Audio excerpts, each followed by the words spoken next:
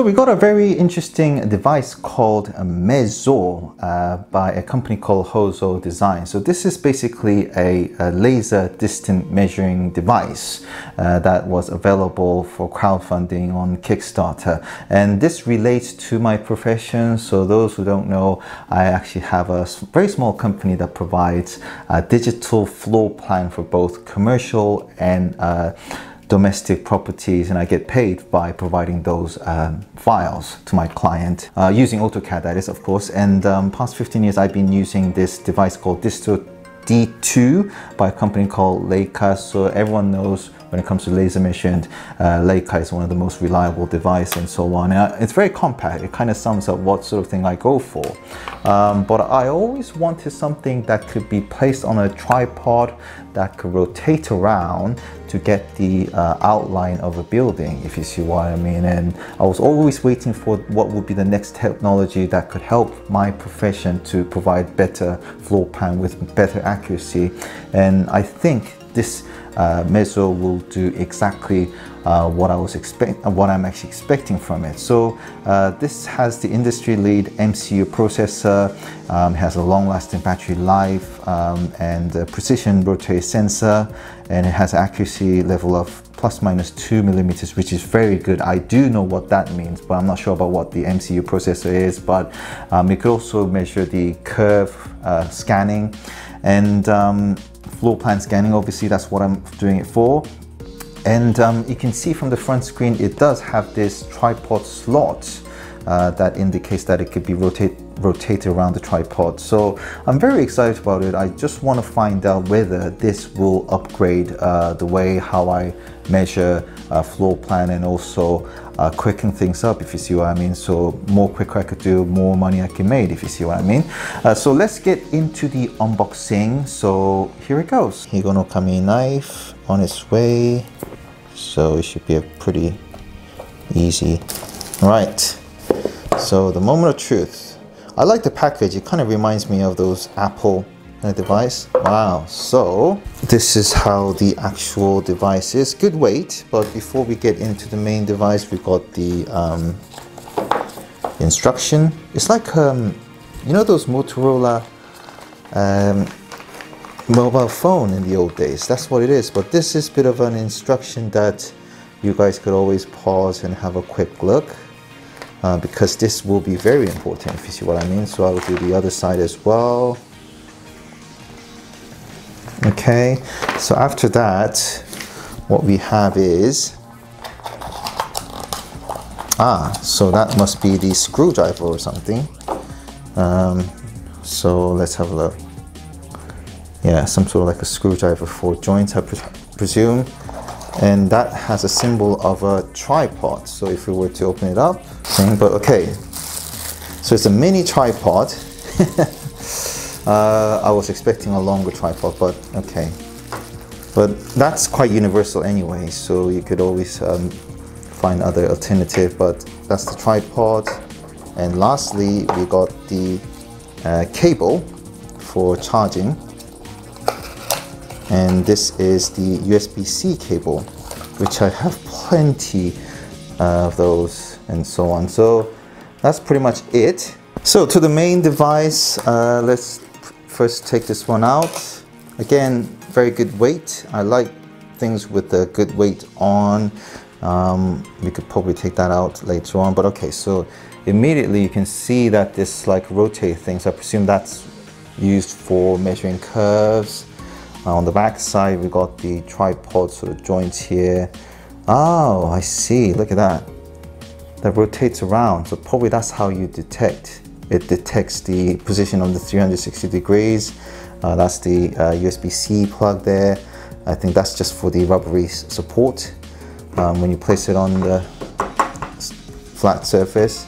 And I presume this is the power on button. Oh, and obviously we got the laser measuring here. Okay, and you got to set up the language. I think millimeter, centimeter is what I want, so you need to do that. So the first function is laser measurer. The second one actually is the scale ruler. Point scanner. Now that would be quite interesting one. I think it's the one that You could actually rotate around and then get the 360 degrees. We'll see. Curve scanner as well. Level, so you could actually work out the level. Protractor, Pro laser, and settings and so on. So let's go into settings, what sort of thing. You could actually download the app, so you need to make sure you got the app, and the units as well. You can change it to any of those, but I do actually prefer millimeters. Metric art, metric English. You can actually differentiate the scale as well, language as well, and Meazor, about, and etc. Okay, so now on the laser measure settings and on the app, I just press the drawing project, and then what I need to do is the elements side, we just press the door, because this is a door here, and this is not exactly 1 meter. So to find out, just click on the laser measure and then tap record. You have to press the center of the screen, by the way, so you can see the red dots against here to there. If I tap the center of the screen, it says 857. So I have to choose the door, Bluetooth connected there. Okay, so back, and then you can manually, by pressing on lock, put in the measurements of 857 millimeters done. So that's the one. Next one is actually the same line with the door.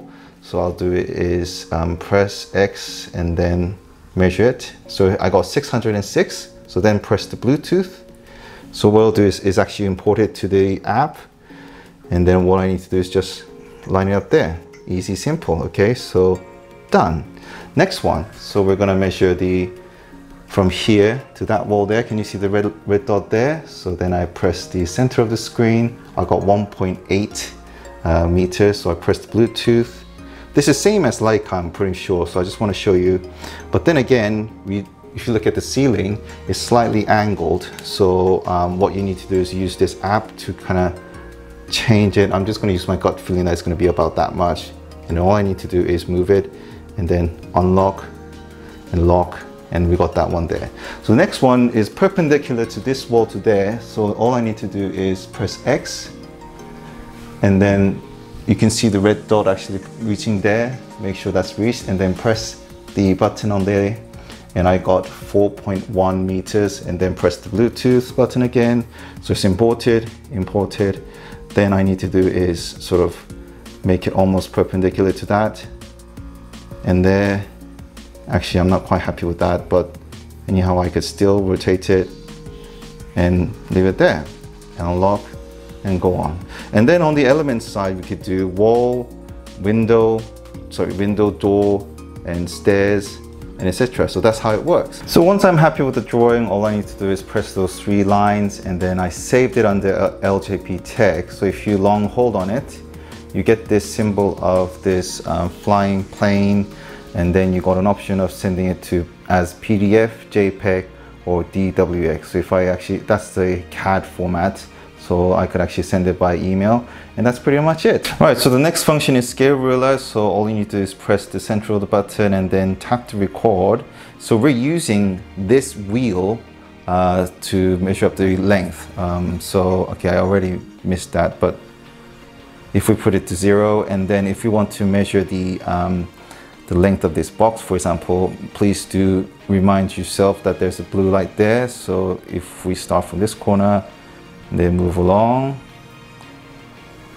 and then we kind of stopped, it's about 140 millimeters. Okay, so that's what you do. And then if you want to put it onto the Bluetooth, you just need to press the Bluetooth button, length, import. So that's all you need to do. All right, so for the point scanner, let's select that and then tap to record.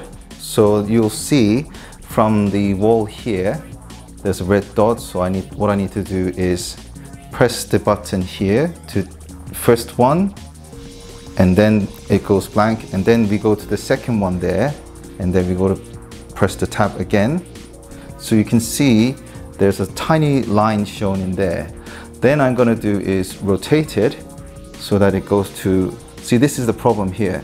You got to make sure there's no obstacles on its way. So I got to make sure I go to that corner there and then tap, and then you'll see from here that there's this line shown there already. So then we're going to go to the interesting line, which is over here. and then I got to press the tab, and then you can see that from here there's already another line there. So then we're going to go on, rotate it around to this line here, and then tap, and then this one, which is the corner of the window there, and then I'm going to do another one there, and then that one there is going to that corner there of the kitchenette unit. And then this is the problem here with this spot. So the fridge is actually blocking the line of the red dots, so I can't really get the edge of that corner of that kitchen there. We just press it there, and then I go back. Let's just quicken up this whole process to the original point here. So you can see that it shows the outline of the room overall. So all I need to do is press this button here, which is download, and then press the Bluetooth. So we got the file here popping up, and then if I import that, right, so you can see a very interesting shape of the room with all the measurements on as well. Okay, so this is the most interesting one, which is the curve scanner. So if you have any curvy walls, or if you're not sure how to measure it, this is what you use. But if we click on it, you have to calibrate on your tripod. So let's wait until it's calibrated. Okay, come on. Now you got to tap to record, and then you can see the red light already on that door there. So what I'm going to do is rotate it around. Rotate it around, as you can see. It's rotating around, but unfortunately, you can see that's actually that bookshelf is actually being an obstacle, that guitar as well. But you can see on this screen itself, as I'm rotating around, it's creating the shape of the outline of the building. Okay.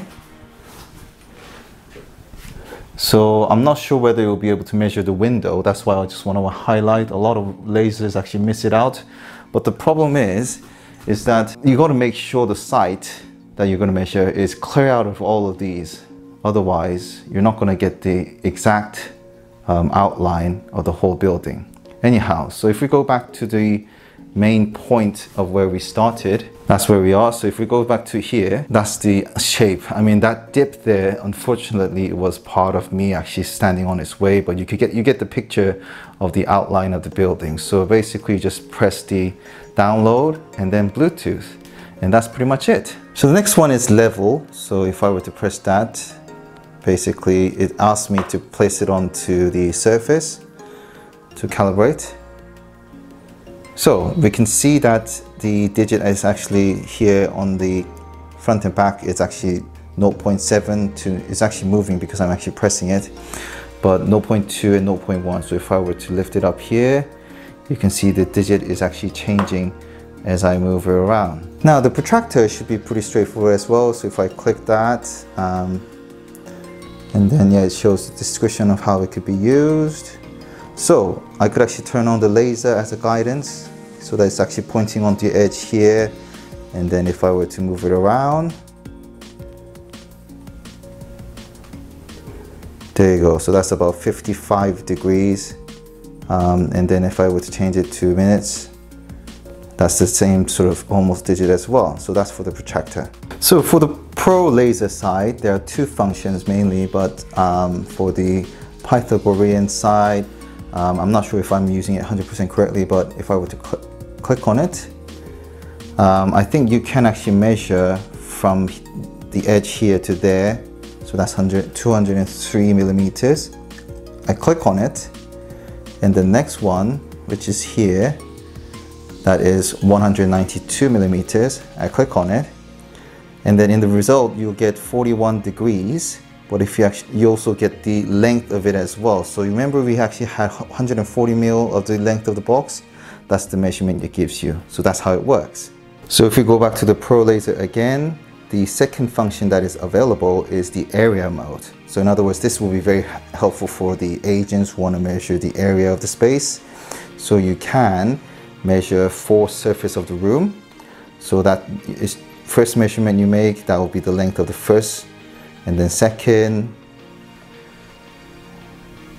And the third, so that's how it gives you the total area of the space, if you see what I mean. So that's quite cool, but it only works on the square, it seems, so far. And you can actually download that as well under the record to your app. So for someone who provides a floor plan in a professional field, we are known to provide a 25 linear meters or 30 linear meters in an accuracy of a difference of about 2 to 3 millimeters, if you see what I mean. So it's very accurate floor plan we can provide, but to be able to achieve that, we need to actually measure every single angles and the nibs that's actually coming out as well, and then do check measurement and so on. But I can't really see how using the laser measurement with the mixture of app could actually quicken things up, because time is really the essence on this whole game.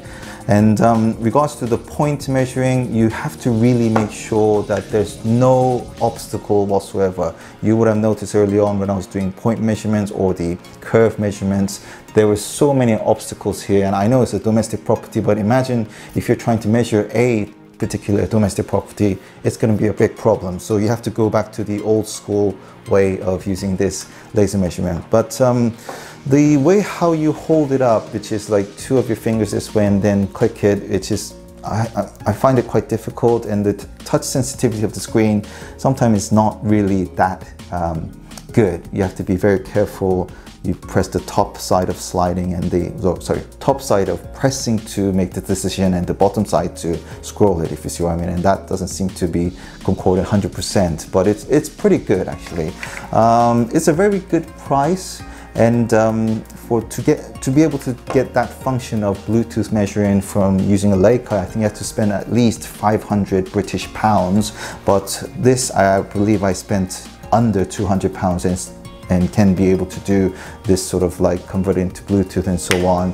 The Leica, for example, can measure up to 3 measurements, or maybe some of them could actually do 4 to 5. This one you have to do single at a time, so that's where the time consuming is happening, if you see what I mean. But the curve measurement is very good. It actually can map it out the overall shape of the building. That's where you're going to find it very, very useful, because even though you're hand-drawn and you're very experienced in the field, you can never figure out the angle of the wall unless you have this professional device like this, and that will come very handy. But when it comes to the speed of measuring several measurements, I rather prefer using the Leica, the old school, by doing the hand drawing and so on. So my overall thought is, I think this is a perfect gift or tool for surveyors, but for professional space floor plan provider for 2D or 3D CAD experts like myself, I wouldn't recommend it. But if you were to ask me what sort of suggestion I would like to make for this device, for the upgraded version, is why don't I do this? Does that make sense? Which is basically the laser constantly measuring the distance as I move around the spaces, and it will actually import it into my app and then map things out. That will actually revolutionize the whole professional field on my professional field, because you would imagine someone like me will be given a job up to 100,000 square meters of a shopping center, and by doing this and immediately importing it into the app and then convert it into a DWG or DXF, that's gonna be so cool, and that's gonna save so much of our money and so on. Hozo Design, I'm sure you have the capacity to be able to develop that, and if you do, please do let me know, and I'm really happy to prepare good money for it, because that's gonna revolutionize our job in our industry as well. So I hope I made a healthy criticism here. Actually, I got a few more to add, unfortunately, which is that the tripod itself is too short. I don't know how you're going to use this. Also the charging port, I don't understand why it needs to be on the bottom. It could always be on the sideways, because if you're in the bottom and you're running out of battery, you won't be able to rotate it for the point measuring and the curve measurement. But overall, the build quality is really good. And the weight is very good as well. Anyhow, if you have any criticism about my criticism about this product, or if you have any opinions or queries, please do comment below, and I'll be more than happy to come back to you. So thank you very much for watching this video, and look forward to hear the response from Hozo Design. All the best. Bye bye.